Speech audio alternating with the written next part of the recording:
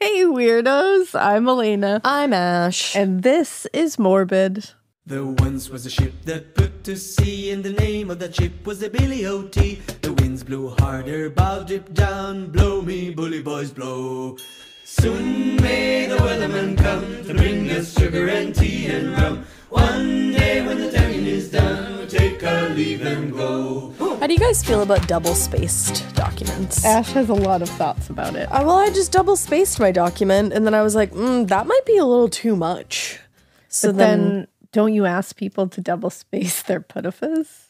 It's wild that you just call me out like that on a national podcast, but okay. I didn't call you out. You say it. No, I do. You know, and people do it. And they do, and I appreciate it. So okay, good point, though, because... Thank you. You're welcome.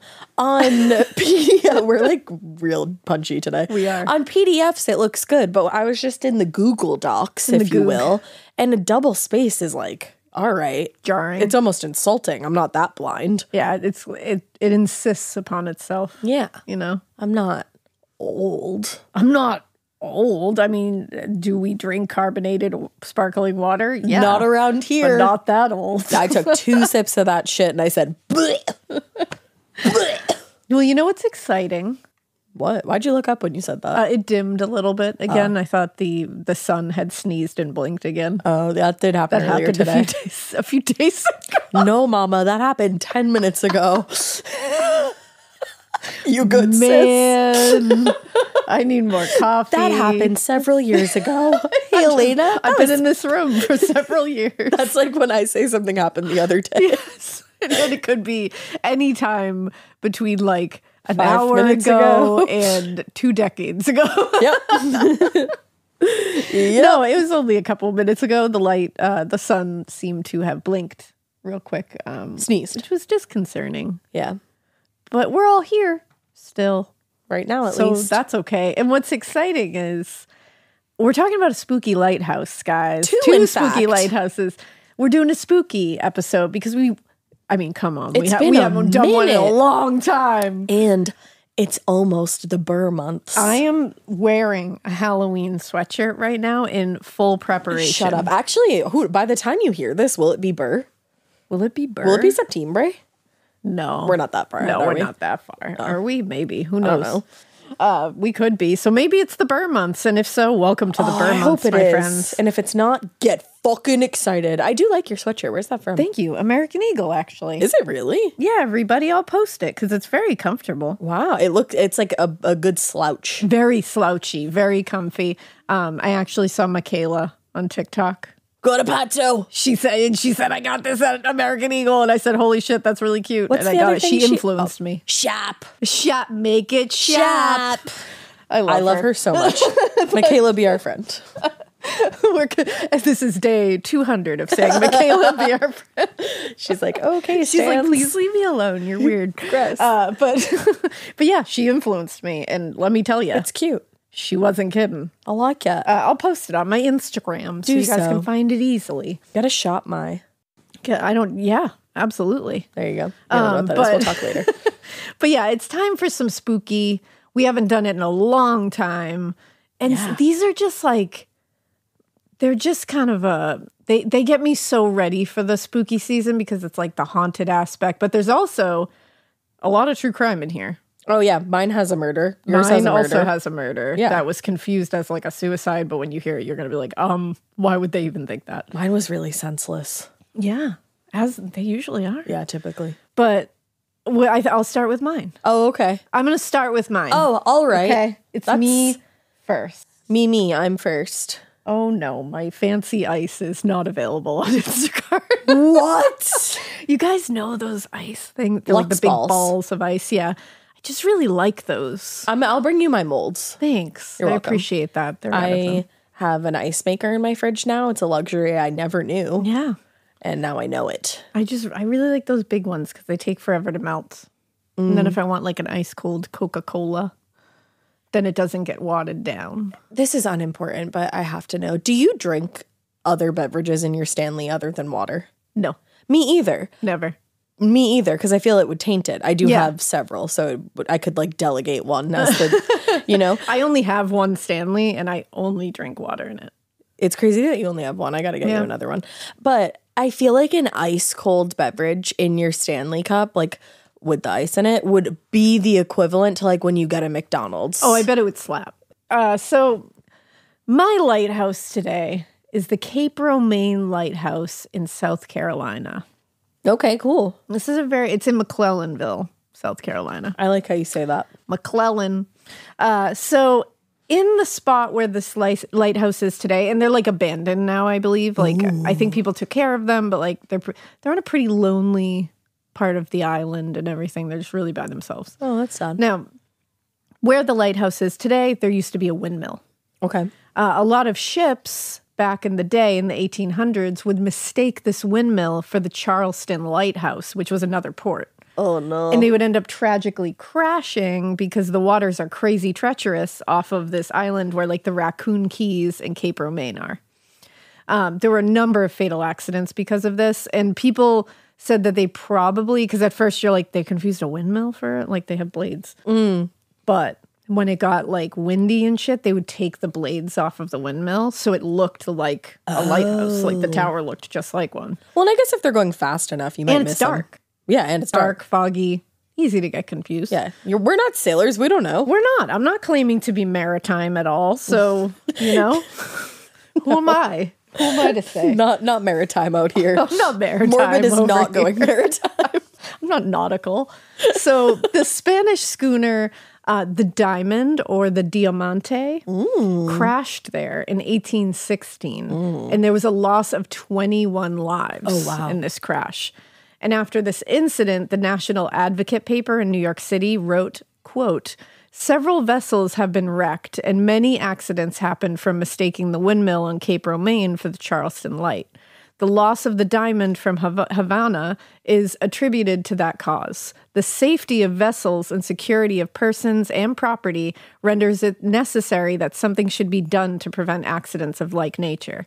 It would be well to take down the windmill or erect a lighthouse, we think. However, if the windmill is removed, it would answer the purpose.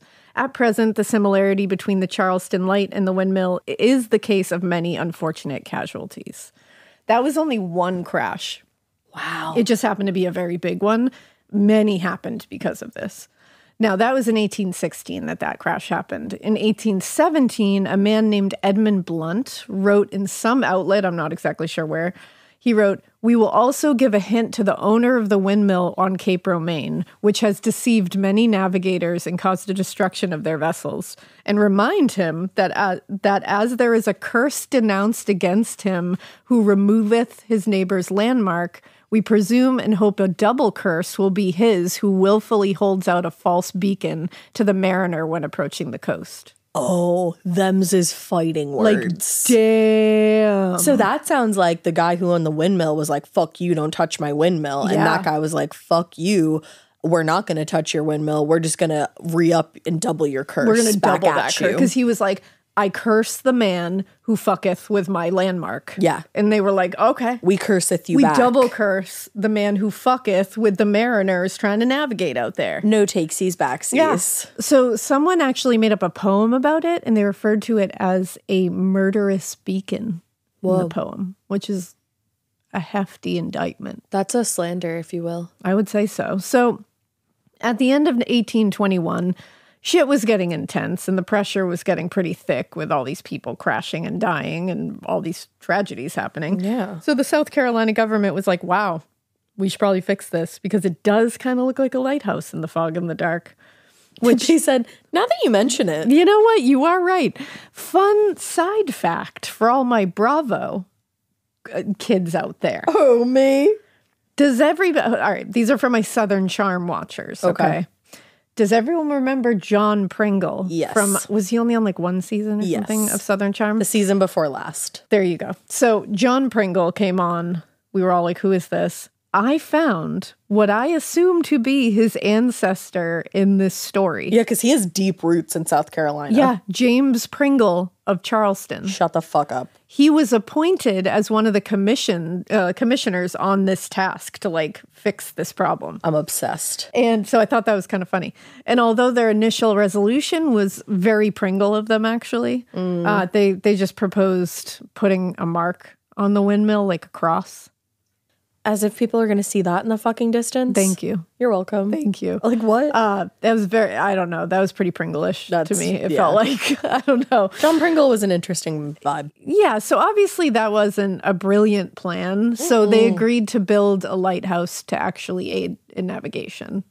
I love that they were like, symbol. Yeah. No. Okay. Lighthouse. Yeah, at first they were just like, let's just like slap a cross on it. And it's like, that's not going to help. And they're like, all right, fair enough. And they were like, I guess we'll build a whole lighthouse. And it's like, wow, so you could have done that? They were like, what if we spend $20 instead of $20,000? Like, yeah, but see, we finally got there. Yeah. So they planned to erect it on Raccoon Key because the other place, I think like the other side of the place where they wanted to do it was like, the tide was too crazy. It would end up like eroding where it was. Oh, and then there's no point. So in March 1827, they build one. They build a lighthouse, 65 feet high. Damn. And it's made of brick.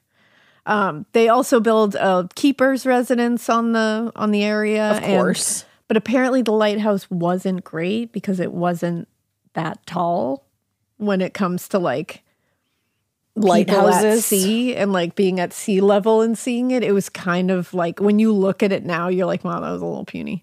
Oh, that's funny. Mine is 66 feet tall. Yeah, this one was like pretty puny when it comes to like the sea level that we are at here. Like where I think like it wasn't able to be seen very well. And I think part of that was also that mariners were complaining a lot that the light was super dim. Oh. And it would be super bright for a little while. And then as the night went on, it would kind of dim. burn out. So they were like, this is a little janky. They were like, hey, this isn't exactly what we were looking for. They're like, this actually is like less helpful. Close, but no cigar. So that was in 1827. Okay. In 1852, they're like, wow. All right, we'll fix it. Like 1852. No, that makes sense. I have similar shit go on with me. Yeah. Like with me and my lighthouse. With me and my life and my lighthouse. It's always this way. But they finally were like, all right, we'll fix it. So they go to fix it because they got like some grant or something that said like you can fix up this lighthouse and make it usable. But then when they tried to, they were like, we actually can't fix this one up. Oh no, did they tear it down? Well, and then they were like, okay, we'll build another one. So they were like, leave the other one up while we build this one. Then normally when this happens, they tear the other one down. Yeah. But they didn't in this instance. Both of them are still standing. That's interesting. And they're right next to each other. Huh. So well, they built another two one. for one. Yeah, there you go. And this one's taller. They also used slave labor on this one. So already we have some not great vibes and not great energy already happening on this area. Yeah, I don't love that. Yeah, and that's something that in every source you will read or see is very like specifically they make sure you know that because I think they like should. The shit that goes down here, you're like, oh, there's some bad energy Bad here vibes already. from the start. And this one is 150 feet high. Holy big. shit. And even crazier, Stop. it leans slightly. It's like the Leaning Tower of Pisa. I was just going to say that. It's also, like you can have fun slightly. with photos, I bet. Yeah, just pretend you're holding it up. Yeah. So, it's fine. It's cool. It can lean. That's okay. They've had to fix it up a few times over the years to make sure it's not leaning to like a dangerous place, but it's still leaning. And that brings us, so that's, what a beginning. What a beginning to this structure. Yeah. And let me tell you, doesn't get something better. pretty crazy happened there. So Tuesday, April 8th, 1873. At 5 p.m., Captain Andrew Johnson, which might be Johansson, but maybe was changed to Johnson because he was from Norway. Oh, okay. He was married to a woman from Sweden. She is not named in any source that you can find. She is only Mrs. Johnson or Mrs. Andrew Johnson. That's fucked up. Yeah. She had a name. She sure did, but we don't know it. Now, at 5 p.m., Captain Andrew Johnson, he was the lighthouse keeper. He left his home, the residence on the area, and went on his way to light the lighthouse lamp and to do his normal, lighthouse keeper business. Yeah, as one does. Exactly. He'd been the keeper for about 6 years at this point and had an annual salary of $700. Huh. Yeah. And he was he was gone for a while because it's not an easy job being a lighthouse keeper. And his wife was back at the residence. Again, they're right next to each other, but he's not in the house. Yeah. And the keeper said his wife was in good spirits and seemed completely fine when he left her. Nothing was amiss. Okay. He saw her around 6 p.m. outside tending to chores around the house, and he spotted her from where he was standing high above her. He was out on the gallery, which is like that balcony that surrounds the light. Yep. And she waved at him, he waved at her, and she went back inside the house. He looked at her. And she looked at him. That's literally what happened. So Julius L. Lee, who was the assistant lighthouse keeper, he also lived on the property. That's usually how it went. Like the keeper would live there and the assistant. And he stated a bit after the events that are about to take place that Mrs. Johnson came over to his residence at one point and had just like hung out with him and his wife for a little bit, like sat down and talked. Yeah. And they reported later that she was also in great spirits. Like they didn't see anything amiss either. She wasn't upset. She wasn't, this is important to note. Yeah. And so Captain Johnson stayed on his shift at the lighthouse until about 9 p.m. And then he was relieved by Julius L. Lee, the assistant. Got it. After only he claimed, so Julius Lee said it was about 5 or 6 minutes after he saw him go into his house. Captain Johnson ran out of his home screaming that his wife was dead. She had killed herself. Oh, God. So he and the assistant went back into the house and found his wife, 53 years old, splayed out on the bed or on the floor, depending on the source that you look at. Okay. Absolutely soaked in blood in her nightclothes. Oh, no. Her throat had been cut from ear to ear. And they're claiming that's a suicide? Yeah. There was a revolver next to her. It was his revolver, Captain Johnson's revolver. Yeah. But there was no, it had not been shot. Okay. Apparently they said, they somehow determined that the revolver was probably intended to be used at one point, but was not discharged for some reason. It got like stuck, like it jammed essentially. Yikes. So next to her was a straight razor as well. Oh my God. That was used to cut her throat. Oh. Yeah. Now, interestingly too, once they, called people to the scene, jewelry was missing, but only her jewelry. Huh. He had valuables, and none of his valuables were taken. And that's strange. And also, the room looked like it had been, like, slightly ransacked. Her clothing was everywhere, which was not normal. And why would she do that before ending her life? And the door leading into the bedroom open and locked from the inside and was clearly tampered with. What? And witnesses say they later found a pair of her, gold spectacles in the garden below the bedroom window, and they were hers. In the garden below the bedroom window? Yeah. Okay. Yeah.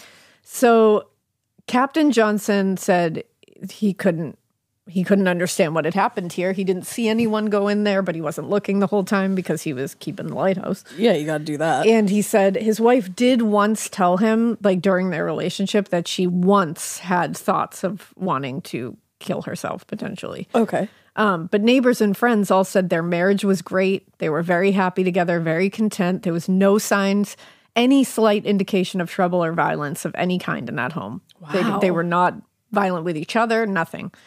And they all said they didn't see any indication that she would be upset. There's all these stories that come out where they say, like, she wanted to go visit Sweden and go back to see her family, and he wouldn't let her. Okay. And so she got so despondent that it doesn't make sense though. It's not suicide. Yeah. This is not suicide. And I don't think many people believe it is. Yeah, it doesn't sound like it. It just sounds bizarre. It does. And interestingly too, apparently the couple had a savings account with South Carolina Loan and Trust Company.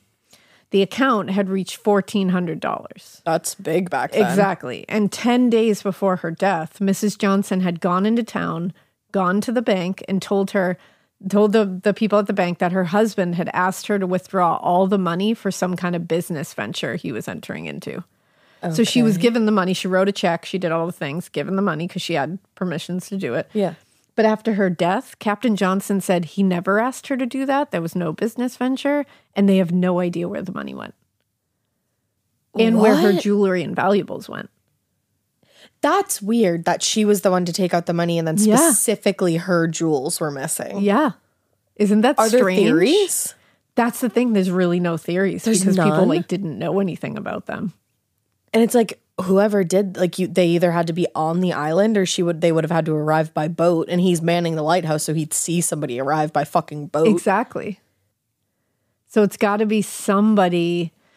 One theory I did see from someone that, and they're just speculating like wildly here because what do we have to go on? Yeah. Is like, did someone at the bank or someone, like, did someone at the bank know she had that money, saw that she took it out for some reason, or like, and came to take it, you know what I mean? Like, somebody would have seen them but arrive. who was sending her to take that money out in the first place? Yeah. Or why was she doing it? Or did she owe somebody a debt for some That's what reason? I wonder. And people think, like, did she take out the money because she was going to leave her husband? So she took all the money and, like, sold her jewelry to, like, get money to leave. And he found out. Maybe.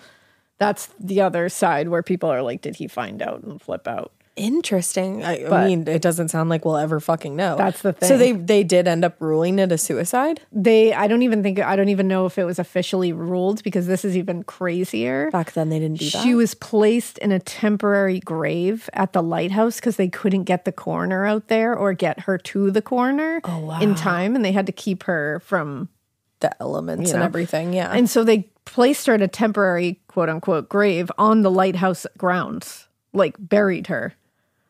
To keep her from like decaying as fast.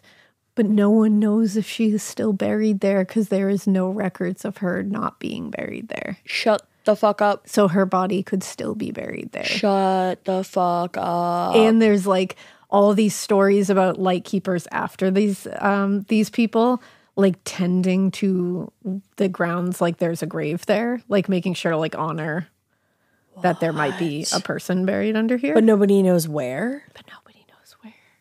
That's chillin'. I know.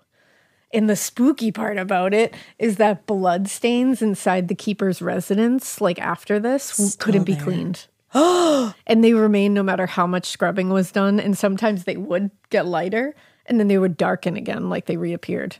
And there's no scientific Not reason that I could why that would find, happen. because these are just like people talking about it. Like spoopy goopy. And this is like wood, you know, like why it's like, and then droplets of blood would also appear around the residence. People who lived there afterwards said like just drops of blood would appear. I couldn't do that. I couldn't handle that. They would still hear soft footsteps going up and down the 195 steps of the lighthouse. Oh, you could never catch me in the afterlife climbing stairs like that. that. And they think that she was like, she's going around just walking through. Or it's like a residual haunting. Yeah. And a keeper named August Frederick Wickman claimed... I think August is such a cool name. I love that name too. Right. Especially for a boy. Yes. I think it's a really cool boy name. I do too. He claimed that he heard them all the time. He's like, it used to freak me out, and then I got used to it. And his son, who was born on the island and like took on after him, said he also heard it and would see like weird apparitions on the grounds. Oh, it's so creepy. If you've ever heard like footsteps when you know that you should not be hearing footsteps, that's a weird ass feeling, because you heard the footsteps at Mom and Papa's house, right? I used to hear it all the time. Like, they wouldn't be home. I would be home alone and I would hear footsteps and be like, oh, cool, someone's coming to murder me. Great. Yep. You're like, oh, cool. And then nothing would happen. It would just be fucking footsteps. It is so creepy.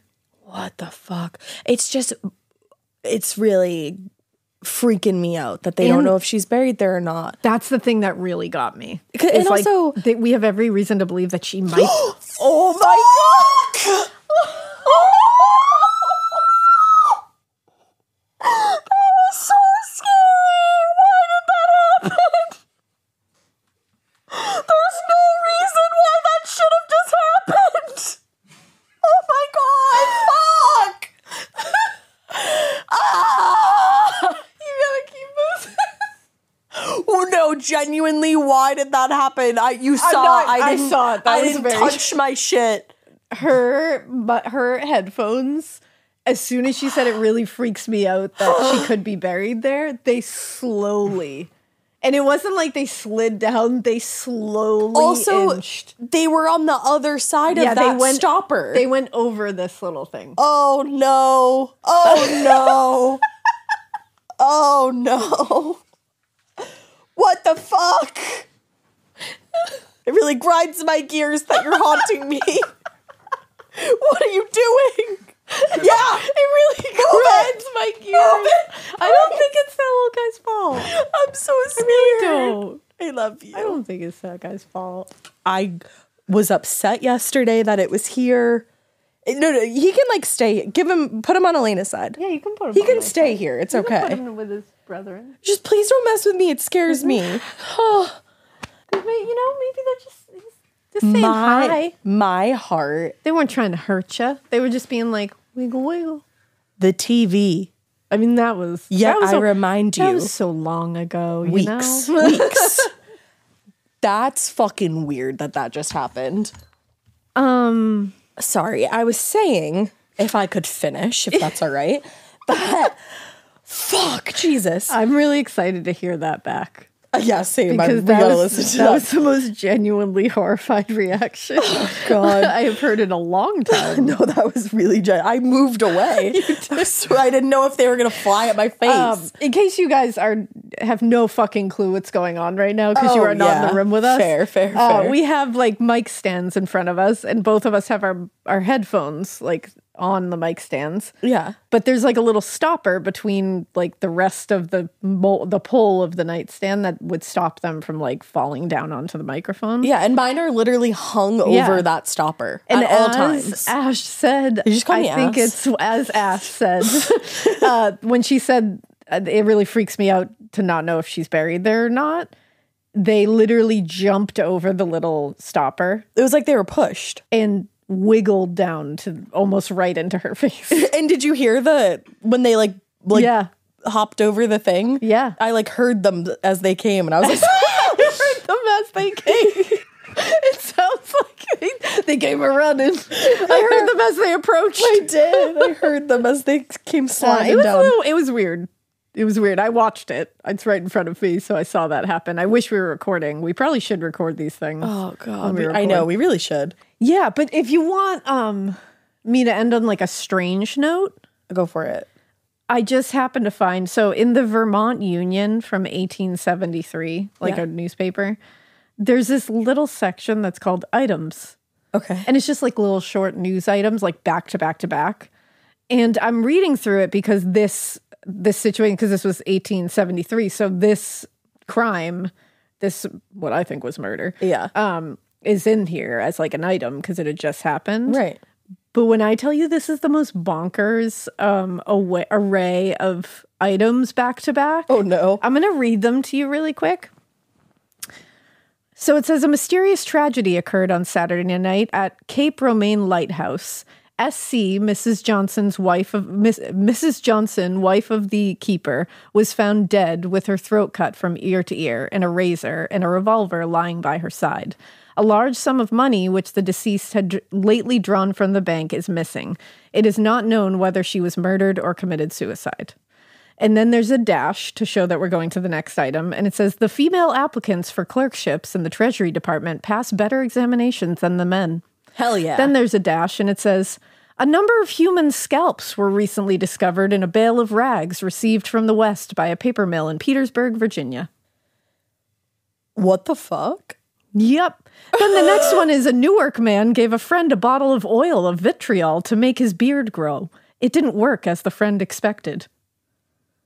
So we went from a murder to exams. Girls do better than boys on exams, says the Treasury Department. Then, hey, we found this bag of scalps that seemed to have come from Virginia. And then it goes right to like, this guy gave this guy an oil for his beard. And he said, your beard will grow. And it did not as expected. It was snake oil. What am I to do? What am I meant to do with all of those items back to back? I don't know exactly. I mean, they're selling papers, that's for sure. To go from girls do better than boys on exams sometimes to I found a bale of human scalps. That's a bit cray. I mean, that's a lot. And then like this guy's beard didn't grow like you wanted it to. Did you look further into the human scalps? No, but I'm sure going to. Yeah, if I know you. I'm definitely going to. Yeah, if I know you gotta. I'm going to look into the human scalps. What the poop? That's scary. So yeah. So old newspapers are hilarious and scary. Yeah. Wow. I want to know. I want to know about that headline specifically. It up. But that's the Cape Romain Lighthouse, at least a story about it and why it's haunted today. Wow. Yeah. Well, I have the Little Ross Lighthouse murder. Ooh. I'm still fucking shook. I can't wait to hear that back. Oh my God. All right.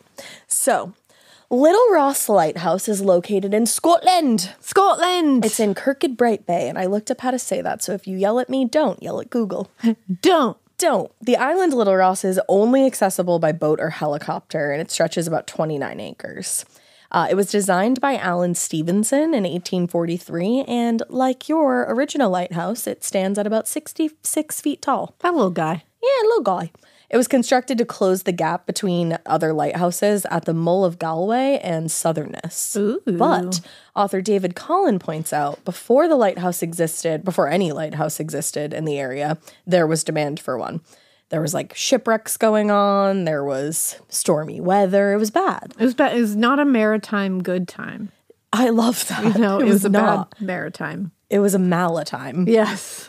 There you go. So the demand dates all the way back to 1792, when Reverend Dr. Robert Muter wrote, "In stormy weather, when vessels can neither keep the sea nor clear the land, this harbor is the best in the south coast of Scotland for shelter, and on that account is much frequented in the winter. But the entrance into it being narrow, a strong tide setting it right across, and no lighthouse to direct them, it is dangerous to run for it in the dark and engage with a lee shore.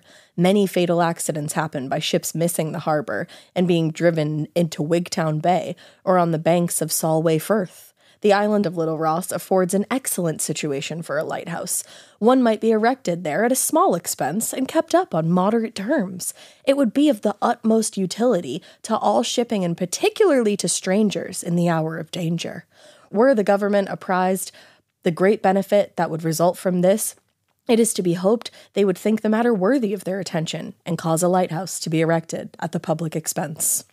Wow. So basically he said, it's really fucking dangerous around here. It'd be hella dope if we built a lighthouse, and it wouldn't even be that expensive. Yeah, so like, why not? It would take 48 years. That's a lot of years. 48 years. That's a lot of years. Whole bunch of back and forth with different lighthouse boards and people lobbying to make this happen, and a ton more shipwrecks and deaths. But finally, in 1840, they got approval for the lighthouse. It was given by Northern Lighthouse Board and Trinity House. So Robert Stevenson and his son Thomas were actually the first to start surveying the area for a good site, but Robert wanted to retire, so that's why ultimately his brother, Alan Stevenson, took over the design process, with his nephew Thomas starting the actual building and engineering in 1843. So the construction would actually be completed on schedule, which might be the only time that's happened in the history of literally ever. 100% it is. Yeah, I think 100%. And the lighting system was so advanced that at the time, William Thomson, who later took the name Lord Kelvin, I don't know if you know who that is. I don't know who that is. As in the guy that discovered Kelvin's scale of temperature. What? He said it was, quote, undoubtedly of the 3 best revolving lights in the world. Damn. Isn't that crazy? That's a big honor. That's high praise, That if you is. will. For a lighthouse? For a lighthouse? Yeah. Yeah. That light would shine bright like a diamond, baby, from Hell yeah. 1843 until 1960. Damn. That was when it became automated, most likely due to something pretty huge in the lighthouse's history. You don't say. According to one publication, though, the quality of design, construction, and maintenance of all the buildings comprising the lighthouse station has been so high that very few changes have been made in their entire history. Which, like, Wow. that's crazy. Yeah, that's awesome. That's a good flex. I would say so. But the island made headlines again back in 2017 when it went up for sale for just 325,000 euros. Wait a sec. A whole fucking island. Like, The entire island. the island went up for sale. Lighthouse, like, there was cottages still on it. They were, like, definitely in need of some work, but the cottages were still there. Yeah. And the whole island for the 325,000. whole damn island. It sold for more than that. But like, they were willing to part with it. But yeah. And could that be because a grisly murder took place there decades I think earlier? it could be. I think so too. In August of 1960, author David Collin, who I mentioned above, he was home visiting from college at the time, and he used to go out to Little Ross Island all the time. But on this specific trip, his father decided to join him. And when they arrived on the island, they enjoyed a little lunch together, and they were going to kind of like explore around, but they decided, oh, you know what? We should stop in at the cottages and introduce ourselves to the keepers. We're trying to be as, polite and respectful as they neighborly. could. Yeah. So they headed straight to the cottages on the island, which at that time were kept up because the keepers were living there. Yeah. They would usually kind of be like doing chores during the day, like bopping around, Yeah. So they figured, let's introduce ourselves, let them know that we're just here for the day visiting. But as they looked around the cottages, there was no one to be found. But they noticed that there was a dog who David said was, quote, very pleased to see us. Oh, And as they looked around some more, the dog just followed alongside them, like just stuck with them. the Pupperton. They kept looking, and they noticed that, like, the closer they got, they were hearing a phone ringing. And the phone was ringing over and over and over, like hours long, nonstop, nobody answering the phone. Okay. So it was pretty clear that something was off here. Yeah. So David Collins' father decided they should look around a little bit more to make sure that everybody was okay. Also, looking around that island must have been chilling because they didn't know it, but they were the only two living souls at that point, and things were not great around here. Ooh, And that is chilling. The more and more they looked, it just got more unsettling. Ooh, hate This that. is really sad, and it ends okay, but they found a rabbit that was trapped under a wooden box, Oh, and they just had to free him, and he was like panicked. but he's like, thanks, man. Yeah, he was so distressed. But after letting him out, they kept looking around and they didn't see any signs of anyone. This dog is still following them around. They're like, what the fuck is going on here? And it was getting close to the time that they were planning on leaving. And they obviously, because, they're on an island and they have to use the boat to get home, they have to time it properly. I don't know anything about tides. Yeah, I love that you're like, schedules and times. I'm like, I don't know if you leave at high tide or low moon's tide, involved. but the know moon that. says you leave at one of those times. The moon is like, I tell you when you leave, bitch. And they said, the moon told them, he said, hey, it's getting close to closing time here, so pack it up. Moon's like, I'm about ready. But still, they were like, that phone keeps ringing. This dog is like following us. No one's around. This is weird. Yeah, that is weird. So David's father decided to try to make one last try to see if anybody was around. And he ended up looking into one of the windows of a cottage. And what he thought he saw was somebody lying in bed. So he's like, I don't think they're sleeping because I feel like we would have woken them up. The dog might have. The phone might have. And there's just a vibe. Yeah, so they made their way in there and they found an older man lying quite still in his bed. David Collins recalled to the Scotsman what happened next, saying, everything looked normal, but moving closer to him, my father could see there was a towel wrapped on his head and there was blood on the towel. Oh, man. Our assumption was that he had fallen down the lighthouse stairs and the other keeper had left to get help, but we couldn't understand why he hadn't come back. Oof, this is really creepy. Yeah. Imagine you just go for a day trip to this island that you go to all the time. Yeah. And this is what you find? And this is what you stumble across? Yeah. So rather than wait around for the other keeper to come back, they called the police and a doctor. But because the island is so remote, they had to wait 3 hours for help to arrive. See, this is what happens. That's why they had to bury Mrs. Johnson. Yeah, exactly. How fucking creepy is that? Super creepy. Especially when you don't really have any association to this place, and you just have to stick around. You're just staying here with what you assume is a dead body. Yeah. Yeah. So police showed up and they came obviously with a doctor around 7 p.m. that night. And that was then when they realized that this man had died from a gunshot wound to his left eye. Ooh. Later, when the body was formally examined, the bullet was said to have fallen out of the man's eye socket. Wow. The medical examiner flipped him around, and that's when the bullet dinged right out. Yup. Damn. Not great. Wow, what a visual. So the man who was killed was identified pretty quickly as the keeper of the lighthouse, Hugh Clark. And he is an adorable man and was known to be a really kind, great man. Oh, that makes me so sad. Coincidentally, his assistant keeper, Robert Dixon, was nowhere to be found. You don't say. It turned out Robert Dixon had escaped from the island using Hugh Clark's dinghy to row to the mainland. Oh, no. Or the mainland. The mainland. The mainland. And then he stole Hugh Clark's car to make his way even further from the scene. Jeez. He then rented a car and made it all the way to Yorkshire before being apprehended on what David Collin described as, quote unquote, impressively acute information. Look at that. When they pulled over the car that Robert Dixon had hired after ditching Hugh Clark's car, they questioned him about what he knew relating to the murder, and he replied, all right, I know all about it. Wow. Yeah. And they found, I think it was $80 in cash on him, which he shouldn't have had, and a gun with him as well. That's pretty smoking. Yeah. So no one really knows what exactly led Robert Dixon to murder Hugh Clark in his sleep, because it was believed that the man was sleeping when he was shot. Somehow that's even worse, like his most vulnerable state. He's not doing anything wrong. Yeah. He's just sleeping. There really wasn't there really wasn't a lot of motive here. Yeah. He was found with money that was believed to have been stolen from a recent delivery of Hugh Clark's pay and pay for some tradesmen. But David Collins pointed out that they wouldn't have really been with each other super often. Yeah. There was a lot of time where Hugh Clark would have been up in the lighthouse and Robert Dixon could have, stolen what he needed to steal. Yeah. With the man being away, and he could have just left instead of killing him. Gone about his business. Yeah. So money could have been a motivator here, but there was still an air of mystery surrounding the case. David Collin wrote, "To some, it was essentially a mystery story to be likened to the disappearance of the 3 lighthouse keepers at is it Flannan? Flannan, I think, yeah. At the Flannan Islands in 1900. To others, it was a tale of violent disharmony between the 2 men, whose calling required them to live in close proximity to each other in an environment which petty squabbles could have easily broken out and then been magnified beyond endurance." Yeah. And didn't you say Flannan Islands, the disappearance of the keepers, that was something you wanted to cover? Yeah, I really want to look into that more because it seems pretty fascinating. That's for a whole episode. Yeah, that's why I included the quote. I was like, smart. Little foreshadowing for you. Little smarty over there. Oh, So Robert Dixon was arrested and ultimately tried for murder. And David Collin and his father were both called as witnesses, his father Thomas.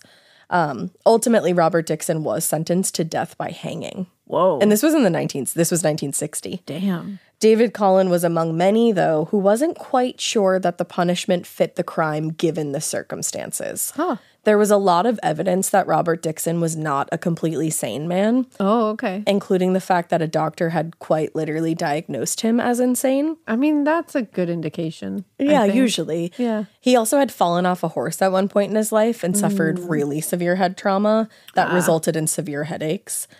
He spent time in a psychiatric hospital voluntarily and sadly at one point had attempted suicide. Oh, jeez. So I'm assuming after they reviewed this evidence of his insanity, the court reprieved his sentence of hanging 5 days before his planned execution. Wow. So they really... Whoa. Yeah. He was still to remain incarcerated, and 2 years after he was given the reprieve, Robert Dixon overdosed in prison and died. Oh, jeez. So he really didn't serve much time for the crime, but he died in prison. Wow. So many would believe, and some would claim, that because of the murder that took place on Little Ross Island, that it must be haunted. Yeah. And some even question if that's why the selling price was listed so low in 2017. But those who knew Hugh Clark doubt that he would be a malevolent spirit haunting the area. Aww. And David Collins wrote, Friends and colleagues of Hugh have subsequently told me that if he was to have had a ghost, it would have been gentle, kind, and friendly like him, so there would have been nothing to fear." Oh. Isn't that so sweet? Oh my God, break my heart. Yes. So that is the case of the murder on Little Ross Island and the lighthouse that's there. Jeez. That was a pretty brief overview because obviously we cover 2 lighthouses in this, but David Collin wrote a book. It's called Life and Death on Little Ross. And it's definitely worth checking out. I got a lot of information from there. Oh, I love that. Yeah, and it's available on the Kindle. Oh my God. That's where I bought it. I love that. I think it was not very much. I don't know how much, but not very much. I bought it a while ago. You know what the thing with lighthouses is? It's you don't think of it how lonely and isolated of a job it is. Yeah. So these stories happen all the time. Yeah. With lighthouses, you hear of people just losing it, snapping, murders happening, accidents happening, all this stuff. And it's so many hauntings related to them. So many hauntings. Because there's also the fucking sea. The shipwrecks. The fucking sea. The sea is crazy. Exactly. The shipwrecks happen. They're usually happening right on these rocks that are right outside of these lighthouses. And then you have all these, sea ghosts singing sea shanties. I love a sea shanty. It's a lot. It is. But I love a spooky lighthouse. I know. really do. And we hadn't done one in like a year, I think. Yeah, it's been a long time. We're gonna bring these back. We gotta bring back the spooky lighthouses, Yeah, we'll the sprinkle spooky them lakes, in, the spooky roads. But you guys have suggested a lot of them, so make sure you keep writing in your spooky roads, spooky castles, spooky lighthouses, spooky schools, spooky forests. I really want some spooky forests. Please help me on that. Yes. If you will be so kind. And send them into morbidpodcast@gmail.com, but make sure you put spooky whatever it is in the title of the email. So that and we feel know what free it is. to let us know if you've had like your own experience, because we also love to share an experience when we're talking about whatever, the road, the lake, whatever have you. Definitely. I know there's like a million of these things. Or if you know what, you guys have also come up with good ideas for like other installments of spooky things. Like I think you guys were the ones who brought up spooky schools to us. Yes. And we ended up finding some really cool stuff. So if you have another idea, bring it to us. Let us know. Spooky lakes, all that good stuff. Yeah. But yeah, we love these. And we want to bring them back a little more. Sprinkle them in. They're interesting. They're spooky. They're fun. They're scary. And we're getting into the Burr months. Getting into spooky season. That's what spooky season's all about. I'm ready for it. I can't wait. So we hope you keep listening. And we hope you keep it weird. But not so weird that you haunt a lighthouse. Or maybe do keep it so weird that you haunt a lighthouse. I would keep it that weird. Oh, and definitely don't keep it so weird that you're so fucking haunted that your goddamn earphones fall on you, because I'm really stressed out about how haunted I am right now. But they come from.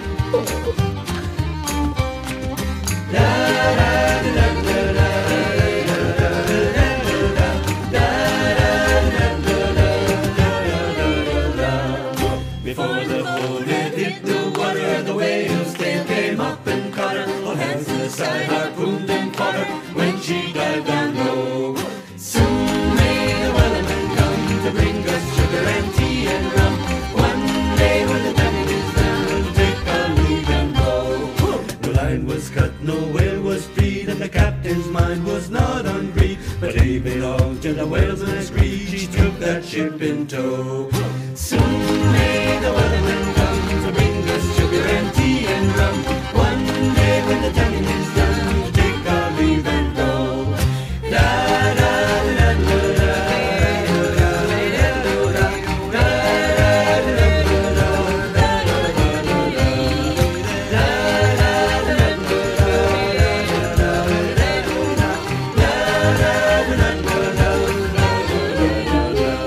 For 40 days or even more, the line went slack and tight once more. Well, both were lost, there were only four, still that whale did go.